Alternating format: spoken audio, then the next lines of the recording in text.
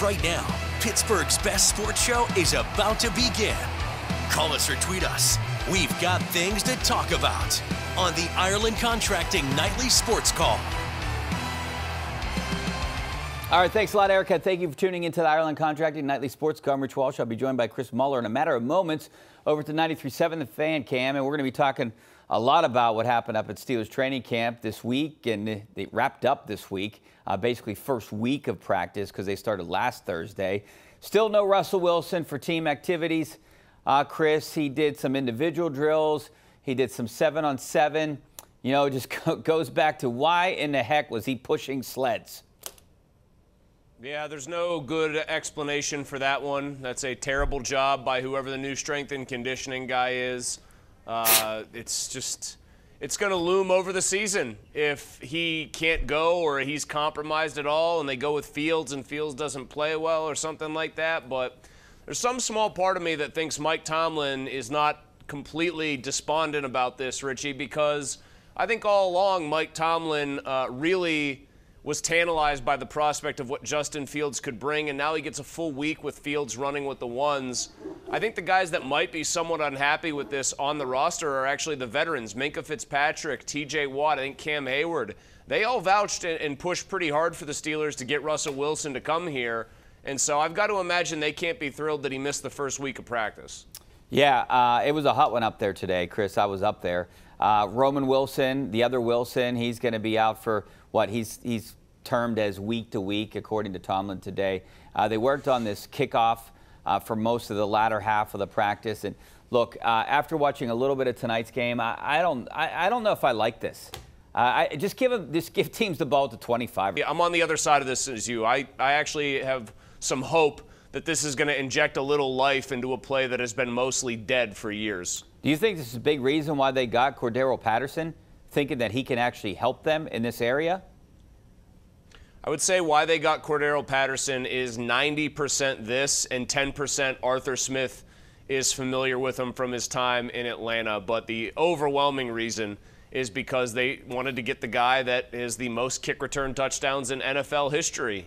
So I think it's almost exclusively because of this. Yeah, we had a chance to talk to Arthur Smith today. He liked that his offensive linemen were a little fiery today. Second day, second fight. Seems to be the norm up there. But, they brush it off and they get back at it. I don't think there's any hard feelings after these fights up there. It's just part of football, I guess. And, one thing he talked a little bit about today, which I found interesting, they like to use the 12 personnel, get heavy and use a lot of those tight ends. But he said he doesn't want to be predictable. When he was asked a question about the tight ends. What do you make of that? I mean, you would think that offense is almost predictable, though. He might not want to be predictable, but he is largely, I think, going to base the offense about, around what he knows, is comfortable with, and has had success with, which is run the ball kind of in heavy sets and run it right at teams. He doesn't have a Derrick Henry, but he has a decent facsimile of a very good running back between the two that they have in the backfield. I think he wants to get his quarterbacks out on the edge, whoever it is, Wilson or Fields. I think he wants them on the move, throwing on the move. I think Pat Freiermuth is somebody he wants to line up in various places. The head coach who wants this to happen, when it happens, has to pretend like he's mad that it happened. Very amusing part of camp every year. I can tell you something, being around the team the first week of camp up there, obviously there's going to be some excitement, but it seems pretty genuine. It seems like, inside that team there's a sense of, the only other word I can think of right now is just excitement and enthusiasm. And I think, my guess would be they won't come out and say it, but obviously they have a real offensive coordinator in here, and they feel like they can do more damage on offense this year. Well, you didn't want to say the other part, but they might have two real quarterbacks in there. Kenny Pickett, I think those guys generally liked him as a person. But you watch him consistently unable last year, he and Mitch Trubisky, you watch them both unable to move the team with any consistency, any real effectiveness, any explosiveness. It's going to wear on a lot of these guys, especially veterans like Hayward who are near the end of their careers and want to have one shot at a ring. So I think seeing a guy who's won one in Wilson and a guy in Fields who at least brings electric athletic ability probably rejuvenates them. I don't think they disliked Kenny the person, but they were probably frustrated by the end of the year by Kenny the player. Yeah, no question about that. All right, we'll continue the Steelers talk after the break. Also, I want to talk about the Battling Buccos, who had the day off, but there's some genuine excitement around that team as well. Back in a couple minutes. Stay right there.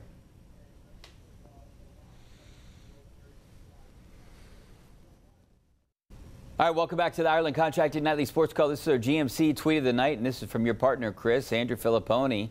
O'Neal Cruz has 20 errors, -8 defensive runs saved at shortstop, worst at his position. He's an incredible talent, but he's too big for that position, and he lapses, tries to do too much. Make him an outfielder next year or move him to third base and get rid of Hayes.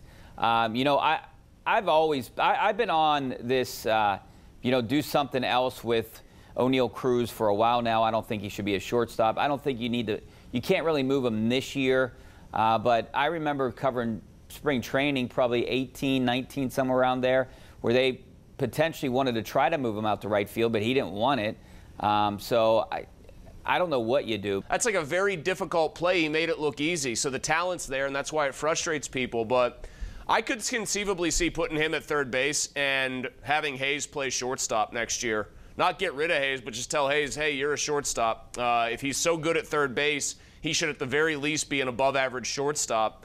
I don't think, though, unless O'Neal Cruz these last 50-plus games of the season looks like Andrelton Simmons from several years ago or like Omar Vizquel in his prime at short, I don't really think you can justify keeping him. I know he wants to stay there, but performance is performance, and he's got the most errors in the league. That is just not a guy saying, oh, this is what I want to be. That's not a good enough reason to keep him there. Yeah, look, he's a great athlete, has a great arm. Put him in right field. I mean, if you can't switch him to third base, if Hayes doesn't feel comfortable at short, which I would think he would, I think that's an easy transition for a third baseman and shortstop to switch flip-flop right there. But I would make him a right fielder. I mean, you've got De La Cruz now for a couple of years as your right fielder. I mean, Cruz, I think there's a lot of thought that you wouldn't want to waste the arm, so put him in right field. He'd still have to learn the position. I mean, he is really athletic. You just make sure that he can handle it. How it's a about much center easier field, position then? than shortstop. They need a center fielder. I'll tell you this. If he willingly goes to the outfield, if he's willing to acknowledge that the experiment did not work and that he cannot keep making that many errors, and he shows basic, he's adroit at moving around in the outfield and he has better spatial awareness, I'd absolutely consider him in center field. Aaron Judge is no great center fielder, but he plays it for the Yankees, and he's 6'7", and he's a bigger, bulkier guy than O'Neal Cruz. I'd give him a shot there. Like, for me, it's this. You move him off short, you at least think about third base, then you go right field, you try the outfield. If that doesn't work, you, I guess, pretty much have to put him at first base, even though that wastes the arm. And then last chance saloon is just you go DH, but they've got to they've got to exhaust every option with him when it comes to playing him at a spot in the field. It just looks like it's not going to be shortstop, nor should it be. Yeah, I mean, he's a great athlete. And the more I think about it, I think center maybe. Because the Steelers, I've been at Steelers too much. The Pirates need a center fielder. That's the position that they need. So experiment with him out there. Let's go out to Rick in Hempfield. How you doing, Rick? Good. I'm doing great, Rich. Hey, all these things that we're talking about with Cruz, we said about Pedro Alvarez and Starling Marte and Gregory Polanco. The Pirates either just don't develop these guys or they don't develop them on the mental side of the game. As far as I'm concerned, get this guy off the field. Make him a DH or get rid of him. Thanks a lot, Rick. He's too much of a talent. Hold on. Yeah. Hold on. Marte won 2 Gold Gloves back-to-back. The idea that has kind of permeated through town that Starling Marte, because he was prone to the occasional lapse on the bases or once in a while might make an odd or head out of the game play in the outfield, this idea that made him a bad fielder is a complete, it's a farce, frankly. The guy won 2 Gold Gloves. The big disservice they did to Marte was not making him the center fielder day one of his MLB career, because with all due respect to Andrew McCutchen, Marte was the best center fielder on the roster, but McCutchen wanted to stay there, so they decided to defer to him. Much like Rodriguez deferring to Jeter when he got to the Yankees. Jeter should have moved over to third. Rodriguez should have played short, but he's the captain. He's Derek Jeter, whatever. Polanco's a different case. Guy was gangly, couldn't figure it out. The Pedro thing, though, I will say this from what Rick said. The Pedro situation is what worries me most. Here's why. I think Pedro let the throwing woes get into his head big time, and he was a smart, cerebral guy. I know Cruz cares a lot and wants to be a part of a winner, like a big part of a winner. You just hope that these errors don't get into his head and start ruining him overall the way that they did Alvarez, because that's exactly what happened to Pedro. It's like missing a short putt, then you miss the next one, and then you keep missing them. You know what I'm doing, Richie? I don't even look at the ball now. I look at the hole, and then I've been making them. I've been making them. Nice. All right, let's go out to Anthony in Verona. How you doing, Anthony? Okay, that's good. I don't know what Anthony's playing, but you know, that could be our theme music here. Let's go out to Aaron in Washington. How you doing, Aaron? Hey, gentlemen. How you doing this evening, guys? Good. Thanks for calling. Okay. Well, before I've been hearing you talk, you know, waiting online, and I was talking about Steelers, but you know what? You start talking about the Pirates now. Yeah, O'Neal Cruz is definitely played out of position. He is not a shortstop. He is not a third baseman. He is an outfielder, okay? I mean, because his glove is what hurts him. I mean, but like even when he hits the ball, he swings and misses at so many pitches. It's obvious, and he needs some seasoning still, you know, as far as that goes.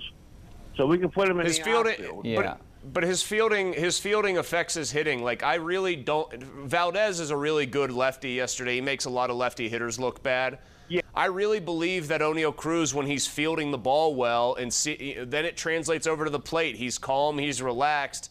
When he's going well at the plate, he spits on pitches off the plate, out and away and low. He doesn't even look. He doesn't even sniff at him, and then you throw him one mistake and he hammers it. But when the fielding bleeds into what he's trying to do at the plate, that's when things get really bad for him and for the Pirates. Well, obviously, in order to be a center fielder, you have to be a good communicator. And what he did yesterday showed me that he's not. So maybe center field isn't the position for him. But I definitely think it's somewhere in the outfield. Even if you move Brian Reynolds over to center, you move him to left, I definitely think that his future with the Pirates or in Major League Baseball is out in the outfield, not at short or third.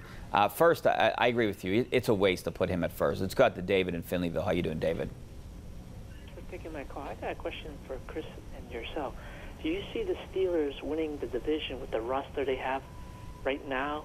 And you know what? The roster they have right now, they're going to have to add a few pieces, and I would imagine, Chris, in maybe a week or 2 weeks or 3 weeks, that maybe a wide receiver would become available.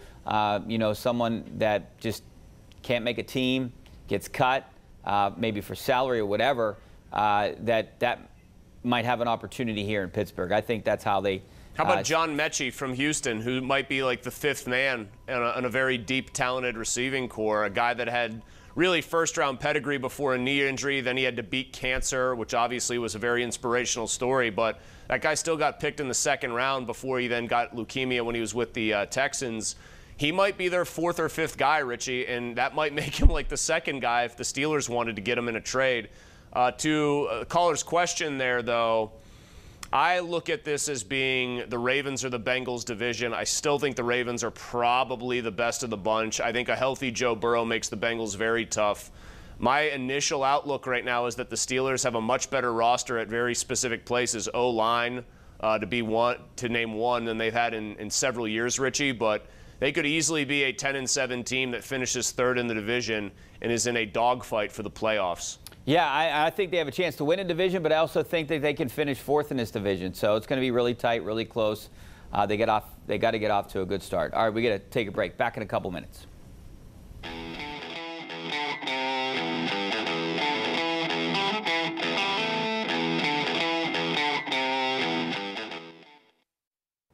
All right, welcome back. Now it's time to bring in Josh Taylor to find out what's coming up on KDKA News at 11. Josh. Richie, tonight, a teenager jailed over the fatal stabbing of his friend, plus a legal battle brews over the ashes of a former Steelers quarterback, and how many poll workers Allegheny County needs before the November election, all coming up at 11. See you then. All right, thanks a lot, Josh. Not a lot of time left here, Chris. But what do you think the Pirates need to do here for these next 6 games? They have to win 4 of the 6, I think, to kind of stay in it, because they're falling back a little bit now, 2.5 games back in the wild card.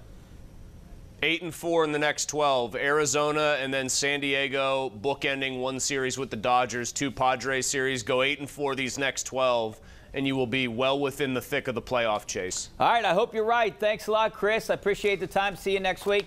Hopefully we see you guys over on KDK News right now.